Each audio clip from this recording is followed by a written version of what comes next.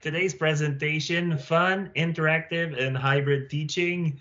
It is 1 minute past 4 o'clock, and you're with the entire gang from the Récit Domaine des langues ESL. My name is Martin Tremblay, but I will introduce the rest of the team shortly. Let me just remind all of you what our main goals were with all of these afternoon meetings that we have on a weekly basis. We wanted to provide teachers some support in the distance teaching context, and we will be successful if you know how to assess and prioritize your needs.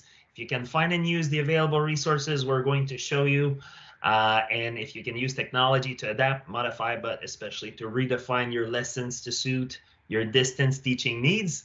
And today we are going to show you easy ways to make your course interactive and hybrid, because that's one of the secrets. Is sometimes a lot of teachers who have to do like part of it at home and part of it in class, they think they need two planning. But if we try to do everything in a hybrid way, to have everything accessible everywhere all the time, then it could make things easier as one plan to rule them all, just like Lord of the Rings. So as I said, we can switch the slide. I am here this afternoon with my great colleagues from Récit Domaine des langues. We have Diane. we have Nadia Laurando and Sandra Lane, and everybody's going to speak except for Sandra. I think you're the voice of reason today, this afternoon, right? Excellent. But she will be chatting with you if you are writing in the chat. She will be writing to you with pleasure. Okay, and as you probably know, the Récit, we are a network of resource people all across the province. We are the Service National, but you do have regional Récit and local Récit people who can also help you with tons of things. You have everything written down there. Can we go to the next one? Yes, our mandate, of course, is to produce, share, promote useful resources, to integrate technology and digital resources for ESL. That's our mandate. We support consultants, teachers and professionals in the different school boards, and we offer various types of training sessions, online, face-to-face workshops. Today we're going to show you a lot of different tools, and we'll have some models. Some of the things that we'll show you can already use depending on your context and your lessons. And that's it. We're super excited to show you this. And with this, I think I'm going to let my colleague Diane take the mic. You'll see that on your screens, there's an image. If you click on the hand, it'll give you access to the web page, the Genially. So I'll go ahead and do the exact same thing here. Okay, so you will always have, you'll have this this PowerPoint that the presentation rather that we have shared, and so you'll always have access to the Genially because it is in the presentation that we have. So I'm going to start today by talking about Quizlet. I don't know if a lot of you have used Quizlet already, if it's something that you use often or what you use it for. And being as right now I'm staring pretty much at a blank screen, I don't have hands that I can see because there's not a lot of people. So maybe in the chat, if you could put a thumbs up for if you use Quizlet already in class, that'll give me an idea of how many people do. So while you're thinking about that and putting your thumbs up or raising your hands in the chat, I'll go ahead and tell you a little bit about it. So Quizlet is basically a self-paced, free, my favorite price, web tool that we can use with our students for vocabulary acquisition. But it's not just for vocabulary. There's other things that we can do with it. Actually, lots of things that we can do with it. We create study sets, and we send the study sets to our students before you start a lesson, say on, oh, I don't know, random example, the Christmas Carol. And the kids can look and learn about the words before they start using the words in class. So I'm going to show you just briefly my Quizlet. Okay, so you can see my first word there. So this is my environment. So I created just a little folder for today. So there are, I have 3 that are in here. These are the 2 here, the universal themes and the classroom objects that you'll see. If you click on the Genially, then you'll have access to these 2 sets already. But the one I was going to show you today was the Christmas Carol. So Christmas Carol, because it's Christmas and it's one of my favorite Christmas books. There are, here we see on the left-hand side, there in the study set, you can see there are different ways to have your students study the words. So in the flashcard, you would just have the word, and if they click on the word, they have the definition. In the learn mode, they see the definition or a picture, because a lot of times with elementary students, we don't have a big long definition. There is a picture instead of the definition. So there'll be a short word. It could be even a color, you know, so you'd have the word spelled out on the other side, you'd have the color. And the students at that point would just match the words together. We can have them write the word, spell the word after having heard it. So they would hear the word and then spell it. And test mode is basically all of these things together. The fun thing about it, though, is that you can do things with your students live. But before we get to that part, what I wanted to show you was how easy it was to use. Okay, so here I made a set already, but I need to, let's say, go add some more words to this set, my class set that is already there. So what I would do is I would go in to the set that exists. And what the fun part about it is too, is that you can go and look at the study sets that have been made by other teachers and just take their study set and make it your own. You can modify the images, you can modify the words, you can modify the definitions, you can add words, take away words. So you're not starting from zero. A lot of teachers already have their vocabulary lists on paper in a Word document, say. So the fun thing is that what you could do is import from Word. So if I look here on my Christmas Carol, here's I have vocabulary words that I've already pre-selected that I could just import and dump them here, and it would then create new cards for my students. So I'm going to cancel that because I've already got the words in there that I would like. Okay, but something that's really fun down at the bottom, let's say if we wanted to add a card, and let's say because I'm working with the Christmas Carol, I'm going to add Ebenezer Scrooge. So I'm going to pick him down here, and you'll see that they already have definitions there for me to choose from. I don't even have to pick, to make one up on my own. So I could pick this one, and I could also choose an image. So I could choose whichever image that I liked, and now I'm done. Okay, so it's a really, really super fun way for our kids to study the vocabulary on their own. They can do it at school, or they can do it on their own time. So it's super fun. So what I want to do really quick is play a game. So if we go into the live. Okay, so I'm going to pick individual because we are online. Okay.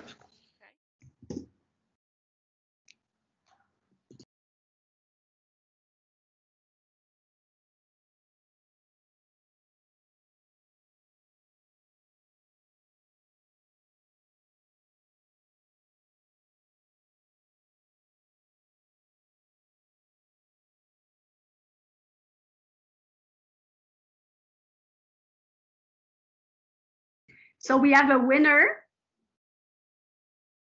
Yay!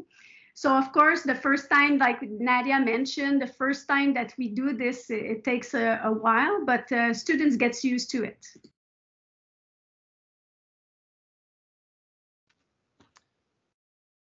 So, okay, so I'm just going to stop sharing that for just a sec. So as you can see, it's a lot of fun. It's pretty fast and it's kind of competitive.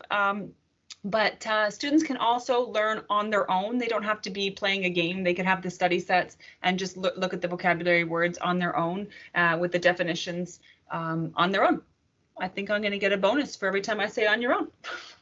So that's it. That's Quizlet. It's super fun, and it's one way to have kids learn vocabulary, and there's other things that can be done with it as well. But vocabulary was one of the first reasons that it was created by the creator. So that's it. So I'm going to pass the puck now on to Nadia, who's going to present something else that's also super fun. So someone was asking. Thank you, Diane. Your first time with us today, with us presenting. Thank you, Diane. Now for the next one that we're showing you, it's the one that you see on the Genially that Diane is presenting. It's the one that online quizzes anytime, anywhere. So it might be one that you've already seen and that you've already done, but there are some changes. And there are some new functions that you will find very interesting. So I'll be sharing you I will showing you this tool, but also the new features of this tool. So I will share my screen and show you Quizzes. So Quizzes is an online tool to do quizzes. The name says it, but the name now is a bit obsolete because you can do other things with it. So what's very important to understand is that, like in Quizlet, a great feature is that it's very, very easy to take someone else's quiz and transform it into your own, which I did for this one that you'll be seeing today. So what you do is you take it in and put it in your account, and it appears in your library here. So that's great, fantastic. Then you can just reuse it and modify it the same way that Diane showed you. It's very similar. You edit it, you modify the questions, the answers, and you start a quiz with it. One thing, and then you actually get reports. You can organize everything into classes, which makes it easy because we know that we have like 14 groups and different levels. So it's great to have everything organized into classes. There's also Google integration, so it's very easy to create your classes. One thing that I would like you to, okay, so the next thing, we've always seen that many of you have seen this tool, I'm sure. And the way that you've seen it is that you have the question that appears and then you choose one answer. But that's not all you can do now. So what you can do now is also, well, you can do quizzes, but when you do quizzes, okay, geography here, you create, but you have all those choices now. You have multiple choice, which is what we had already. We have the checkbox option, fill in the blank, a poll now, and then open-ended, which was something that teachers were asking for a lot. And you can also create a lesson. So in create a lesson, I'm going to exit this. So you can choose to create a quiz or a lesson, which is the new feature for video conferences, because you can use them online. And what it does is that it creates like a slide presentation or a PowerPoint or something like this, but you can control how it's presented. It could be presented at your teacher's pace or student pace. And it's very easy to modify, and you can make changes very easily, okay? And then once you publish it, you decide how you want to share it.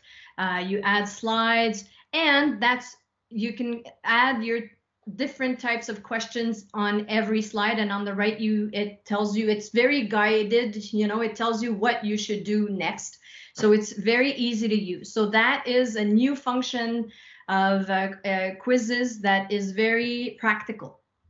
And by the way, I'm mentioning this because many of the tools that you're using in class already have new features. So it's you could either go find on social media or find on Facebook groups related to each tool. You know, if you really like quizzes, join the group about quizzes, because you get to learn about what the new features are, and they work hard for teachers, those companies. So so by being aware of what's new, you get all the new details. I'll show you just the quiz of quizzes in the Genially that you saw, you know, the presentation with all the different tools. There is one for quizzes, and the one for quizzes has one example for elementary, which is this one, and Christmas vocabulary primary. And when you open it up, it opens up in your account. When you open your account, it opens up and you can make a copy and keep it for yourself. But the one that we're going to be seeing is the one for secondary. So what I'm going to do is I'm showing you how I'm starting a live quiz. So I will start the live quiz and I will use it. You could decide to do it instructor paced. That way the teacher in class or at home, you know, depending on what your needs are, you can do it instructor paced and, you know, show it on the whiteboard, or you know, do it in a remote distance teaching session, and you decide when the questions change. But we're going today to start with the classic one, and we're going to you can decide to use memes or not. I like memes, so we're going to use them. So what I would like you to do is now you will go in here. I will copy the link and put it in the presentation. But what I'm doing now is I'm sharing the quiz straight in the chat, so that you can do that with your teacher, your students as well. You share it there, so it's easy for them to just click and join. So I already see some names, so you can decide to change it to join just like that with the code. Or I hear pops, people coming in. Okay, we're going to wait a few, well, just a minute. We have quite a few appearing now. Okay, lizards, microphones, you can play with the vocabulary. There's what is that? Oh, there's a monster, a dog, a football with eyes, a spider. Okay, you don't get to choose that. There's a unicorn. Miss Morgana is a unicorn. I'm sure she's very happy about that. So I am starting the game now. So I don't know if you can hear the sound, but there is a sound. So I'm going to stop here just because I want to continue with the other activities. And of course, you have the link in the presentation, the Genially, and you can continue using it. But one little thing I'd like to show you is when you finish your quiz, you can look at the answers that you wrote and check the answers and the ones that you got incorrect. And if I want, as a teacher, what I can do is go back on the answers and check, oh, this one was not well answered here, so maybe we should go back on this one here, right? So because I know that this one, this one also maybe I should go back on the answer. So as a teacher, I can go back and on the questions that were not answered correctly by many people. And we do have a winner, Sylvie P. I had to say it, I'm sorry, Sylvie P, good job. And we have top three, Louis Xavier and Lizzie. Okay, let's go back to the presentation. I think that's it for my part. Unless there's questions, maybe I'll start sharing my screen. Nadia, did you mention that it's possible also to send it as a homework? Yes, it is, but I'm not sure I made it clear. So yes, you can send it as a homework. When you go in the Genially, you have a Quizlet on the top left, Edpuzzle, Genially for the two different ways that Martin showed you. And then you have the quizzes here, example, but you also have here in the middle an explanation of this Genially. But I forgot to mention how it's structured the same way. So discover quizzes, you get a video, presentation video, you have suggestions of activities, a lot of different ideas at home, at school, and then at home. So just wanted to go back on that to make sure that you got the idea that for all, and then also you have the models in the middle, the one for elementary and the one for secondary. So Martin, it's your turn now. And so I forgot to mention something at the beginning of our presentation. So the beauty of this is that even though we don't have time to show you everything and there's just too much, so you can simply go into our Genially presentation and surf it on your own because it's self-paced and it's self-explanatory. So you'll have all of the details and so on and the examples. So we invite you to explore them at your own pace afterwards. So I'm here to talk to you about Edpuzzle and right after about Genially. So Edpuzzle, well, I was going to describe it all and everything, but I think I will let the video speaks for it. The video will speak for itself. So let's just watch Want to create amazing video lessons in minutes? Edpuzzle is your missing piece. With Edpuzzle, you can choose from the millions of videos available from YouTube, National Geographic, TED Talks, Khan Academy, and more. You can also reuse ready-to-go video lessons made by other teachers or upload your very own teaching video. Then use Edpuzzle's video editor to create your perfect lesson. Embed your own questions to check your students' understanding, cut sections to show your students only the most important parts of the video, and even record voiceover so you can explain concepts in your own words. Once you've finished, you can assign it to your students in just one click and prevent skipping to make sure your students don't miss a thing. When you want to check in on your students' progress, use Edpuzzle's hassle-free analytics to get all the information you need. See who still needs to watch the video, what your students responded, and their total scores. So remember, with Edpuzzle's free platform, you can make any video your lesson. So I think you heard the magic word free. So Diane's favorite price. so Edpuzzle is a free tool, as you heard, and the big thing is that you can embed your own questions within your videos. Thanks to Edpuzzle for letting us show their video this afternoon. So we have a lot of suggestions for you, actually. So I'll just surf through them all. So of course you can create your own interactive lessons. There's a lot of teachers who started creating their own videos with COVID and to explain things to their students and so on. If you don't know how to do this yet, we give you some pointers to get you started.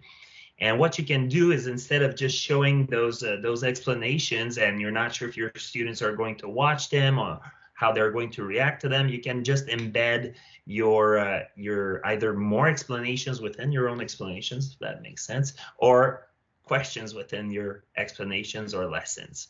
Okay, and you will have two examples right here that you can watch afterwards on your own. So there's one for primary and one for secondary to see how it's done.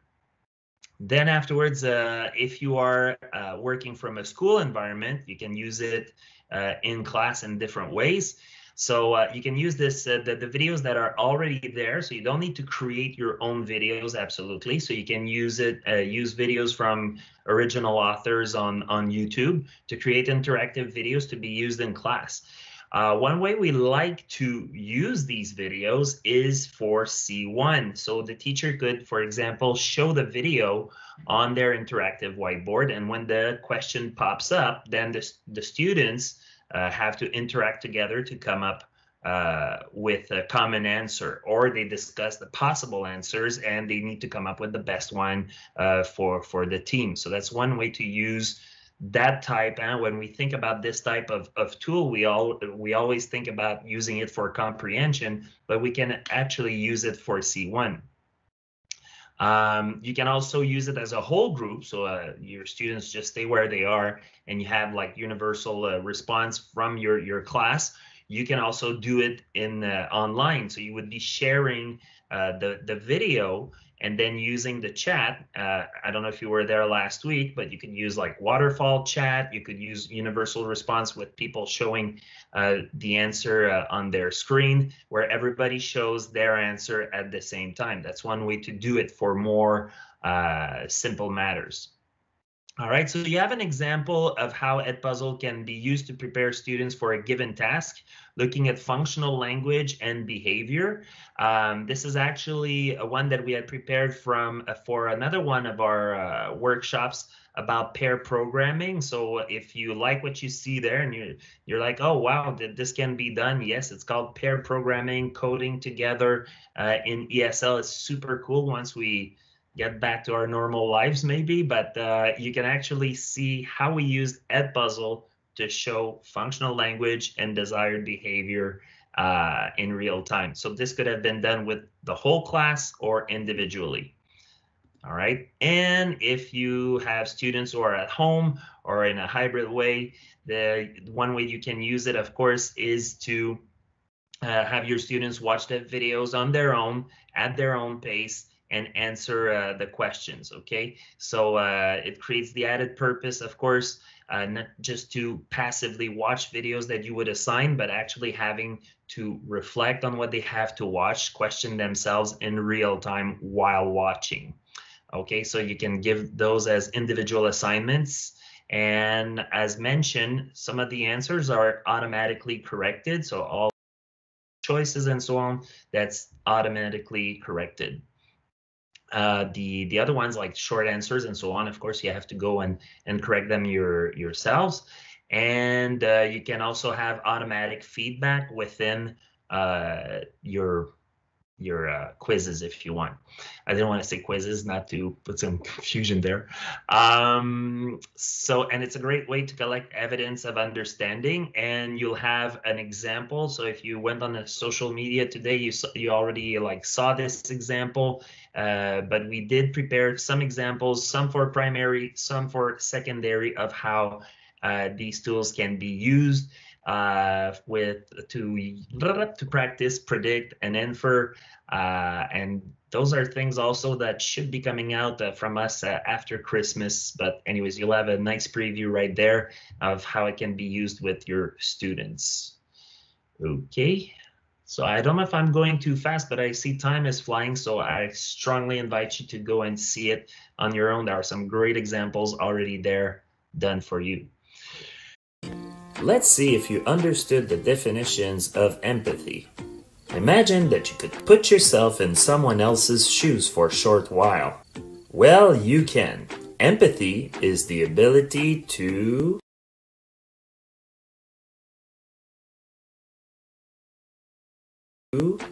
That's right. Empathy is the ability to...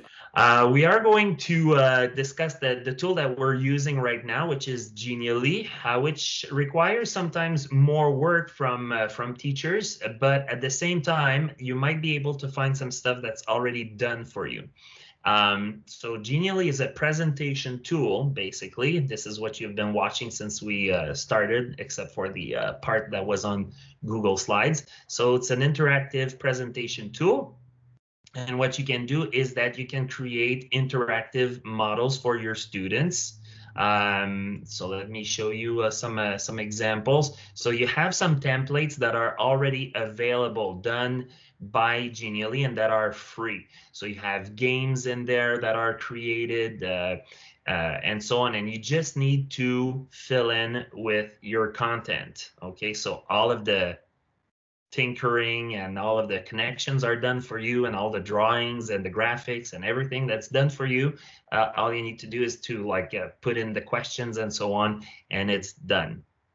All right, so it allows you to create some games that can validate understanding in a fun and engaging way. However, this will not give your students scores like we just saw with the other tools, but maybe you can add in some hidden trophies or Easter eggs or special codes that your students get when they get the proper answer, and that's going to let you know if your student really has done the job. We also suggest some more tools you can check out. And of course, like I said, we don't have time to show you everything. I know I saw in the chat that a lot of people, they mentioned Kahoot. You saw quizzes, and there's another one called Word Wall. You can check it out. It's like games with vocabulary. It's really nice. So at school, how it can be done, teachers can use this type of activity in class, whether students have devices or not. So of course, if your students have devices, that's great. They can just play the game at their own pace. But if they have no devices, again, the teacher can project on the interactive whiteboard. And then, like I said, just like with Edpuzzle, students can discuss what would their answer be and so on, and think about individual answers, and they could write them on paper. So there are different ways that you can adapt this to fit your classroom setting.